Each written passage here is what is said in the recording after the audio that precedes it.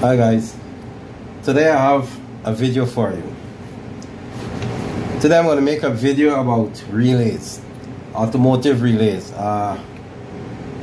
Many times technicians bring, especially mechanics, they don't have much knowledge about auto electrician, so they troubleshoot the problem in a vehicle. They suspect this relay is bad or that relay. So what they do, they bring the relay for me to test it. So I think I'm going to make a video today on how I test relay. A very simple way that mechanics can follow. I mean, it's straightforward, it's easy. My way of doing it, I'm going to do it two ways. I'm going to do it by using a test lamp, and I'm also going to do it using the multimeter. Now, most vehicles have relay with 5 pins. Some look like this: 1, 2, 3, then 4, 5. Some has 4 pin: 1, 2, 3, 4. Some has 5 again, different kind of relay with different shape, different style. 5 pins again. Here's another one with 5 pins. Now, the ones that give technicians a hard time, or the mechanics a hard time, it's the 5-pin relay. So I think I'm gonna make this video to show you how it really works. Not in the professional way where you have to read a documentation, but looking at the relay and using your multimeter, you should be able to figure out what's going on, because some relay comes with a diagram. Like for example, this one with the 4 pin, it has a diagram, actually shows you which pin is the coil that you're going to put the current to, which 2 pin does the opening and closing, right? But some does not have any. They just have a number, and I mean, it would be so much trouble. You have to go through to Google this relay number and find out which pin is what, and you know, this pin has numbers at the bottom. But for this video, we're going to ignore the numbers. We're going to just test the relay. Like for someone who has no knowledge about what a relay does or how it works or how to test the relay, I'm just going to try to bring you up to speed, help you to understand how to identify the coil from the contact pins. Alright, so we look at the first relay, the 4 pin. It's a very simple relay. It has 2 pin to transfer the signal or the current or the voltage, and it has 2 pins that when these pins are energized, the relay will close. In the off state, the relay is open. As soon as power hits 2 pin, the relay closes the contact, and then you have continuity on the other 2 pins. Now, I already have a 12 volts setup, so I'm gonna show you what I'm talking about. So, how you would identify, for example, this 4-pin relay. Let's say you have a 4-pin relay looking like this. How you would identify which is the coil and which is the 2 contacts? Well, from all the experience I got testing these relays, right? Looking at them, most of the time, the coil would be the 2 tiniest pin or the 2 smallest pins. And they would most likely be facing each other. That's in a 4-pin relay, right? For example, you see we have 2 little ones and we have 2 big ones, right?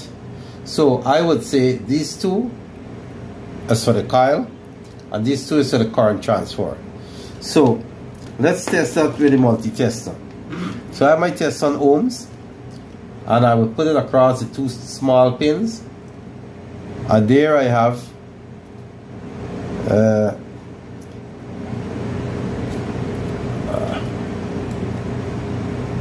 they have 98.1, let's say 98 ohms. Let's try the other 2. This should be open. and there you see open. So we get to thinking that these two belongs to the coil. So when these two pin energizes, current flows across. So let's test that real quickly. So let's say I have my current here, my voltage here. I have the coil ready to energize with the negative. So I'm going to use the test lamp. So if I have 12 volts flowing here, I have 12 volts here on the coil, but there's no ground signal. So when you turn when you flip a switch, or you push a button, or you turn a key on the vehicle, you will get this ground signal, and then the relay should conduct. You should get, this lamp should light. For example, I put a lamp on the negative, and I'm going to test the other contact. You see, no power. I'm going to energize the relay now. You can hear the click, and look, there we can see now. You can see the lamp. There's power across the lead. I'm going to switch the relay off again. No power. I'm going to energize it again, and we have power. So that's how we test the 4-pin relay. So guys, so much for the 4-pin relay. Now I have 3 different 5-pin relay. So we're gonna go through each one of them so that you can understand how they really work, how I identify the coil, and how I go about doing the testing. Alright, so let's take first one, this one. Now again, we have to identify which one is the coil, which one will be energized when you turn the key or push the switch or whichever. So we have to look for a resistance. So again, I say these are the 2 biggest or toughest pin. So I won't think of this as a coil. It's 1, 2, 3. It's 2 of these 3. All right, because they're smaller, right? Because the bigger one is what switches the load. So likely it has to be bigger. But the coil is very low ampere. So you would find that the pins won't be that tough. So we have 3 pins in a row. So experience tells me that the 2 end pin facing one another, the 2 end one, would be the coil. So let's verify that. And any relay like this you have, once it's 5 pin, shaped like this and everything, does not have a diagram. Like the 2 end pins on the smaller terminals, gonna be 98.5, gonna be the coil. Now from any one of this to this middle one, there's no reading, notice. But from one of this load, there should be a reading to the center. There we have it, from the end to the middle. From this one, nothing.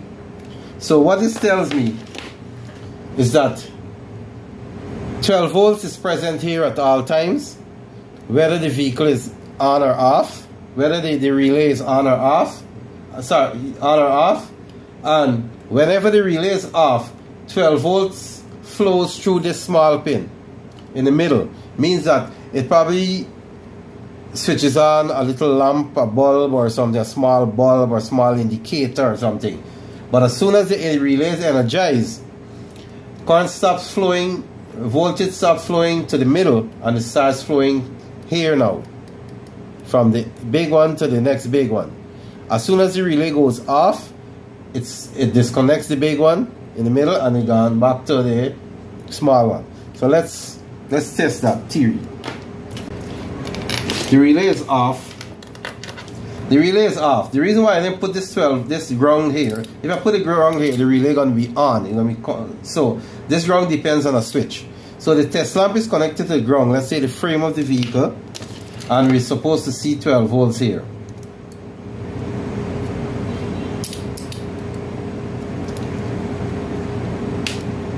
Yeah. So from this pin, the relay is in off state. Notice the key wasn't turned, our button is not pushed, so this one doesn't have ORT. So we ORT the test lamp on the vehicle, and we test the middle, nothing. We test this tiny one in the middle now, between the coil. You see we have power. So let's push a switch. Let's imitate a switch sound. So we ground the relay out. The relay grounded and it's on now. It's on. You hear the click? So there's no more power here, but there's power here now. See? Relay is off. Power gone back to this tiny one in the middle. The relay is on. Power moves to this pin and no longer this one. I hope you understand that. Might have to watch this video a couple of times and hopefully you would understand. I know you will. We have another 5 volts here, another 5 pin relay here. So let's look at this one. We have 2 very large pins. 1, 2. I would say that's for load. So what would happen? One of this pin would always got 12 volts, and when the relay is energized, the 12 volts will switch to the other one. Now because there's 5 pin, it means that the 12 volt that is constant of one of these large pins would be on one of these small pins, not the coil, right? The one other than the coil. And that would be feeding some kind of minor circuit like a lamp, a bulb or something. But as soon as the relay is energized, that would be disconnected and move to the bigger pin. So I hope I'm getting through to you. So let's find the coil here. So to identify the coil, let's say the relay has no marking. Again, I would say, look at it. You would notice 2 pins facing each other and they're small. So I would say this 2 is the coil. Then we have a next small one in the middle. I would say this is the one that sends a signal when the relay is off. It sends a constant signal somewhere. As soon as the relay engages, the signal is disconnected from that. So let's check for the coil and see if we got it right. So we're saying this 2 is the coil. Yeah, look at the multimeter. It's saying 171.7 ohms. So this 2 is the coil. Let's see which 2 is connected. Which one of the large pin is connected to the small pin in the middle when the relay is in off state. So we check for continuity again. So it's this one and this one. But it's easier to find even without the tester. All I have to do is apply the constant 12 to one of these pins. Let's say this one, for example. Let's just troubleshoot. And I got 12 volts on the relay. I got a ground, the relay is in off state. I got a ground connected to the lamp and no 12 volts. So what I do, I move it to the other one. We go again. See? We got 12 volts here. So 12 volts is constant from here to here. Alright? Now the relay is in off. Now let's imitate pushing a switch. The relay is on now. Right? You hear that click. So the voltage signal should move from the middle here now to here. See?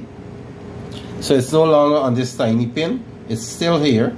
It's not here anymore, but it's here. If the relay goes off, it's not here anymore, it's gone back here. See that? Put the relay on again. It moved from here to here again. No longer here. So that's one type of 5 pin. We have a next 5 pin here. Now, this is another type of 5 pin relay. So again, let's take a closer look at the pins. We got 2 very big ones. So I would say these 2 are the load again. We have 3 facing each other. Like I said, most time the 2 outer one would be the coil. The inner one would be the constant signal when the relay is off. So let's verify that. Testing ohms. So we're checking the 2 little pins, the end. And yes, 77.8 so let's say 77 ohms. So we know this 2 is a coil. Which 2 is the constant current? We take one of the big one and we're gonna check for continuity. Not that one. We take the other big one with the middle. Yes. So voltage flows constantly from this middle to this pin. That's regardless. That is as long as the relay is in the off position. When the relay is in off position, you will always get current flowing from this pin to the middle. When the relay becomes on, switched on, the current moves from the middle to the other big pin. So from this pin to this pin. So let's try that. So let's test the relay in the off state. So this is the 12 volts on the relay.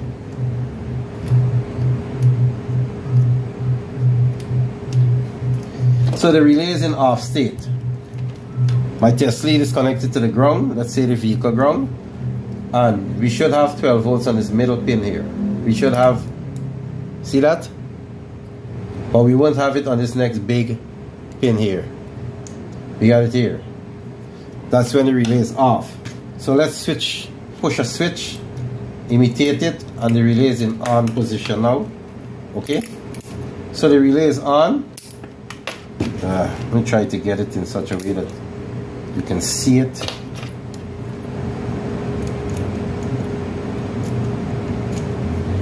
So the relay is on. I hope you can see.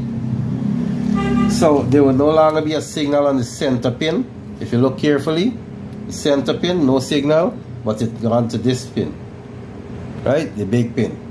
So for this constant, when the relay is off, the signal goes to the middle. But when the relay is on as it is now, the signal transfers to this pin. If the relay is off again, the signal back to the middle. Hope you understand that. So guys, that concludes my way of helping you guys to figure out 4-pin and 5-pin relay, how to identify the coil, and how to figure out which pin is a load, and when the relay is in off state, which 2-pin for the 5-pin is on, and when the relay is in on state, which 2-pin for the 5-pin the relay is on. I hope you guys like my video. If you find it interesting, please give it a like. If my video can help someone, please share it. And if you have comments, please comment below. And don't forget to subscribe. Thank you.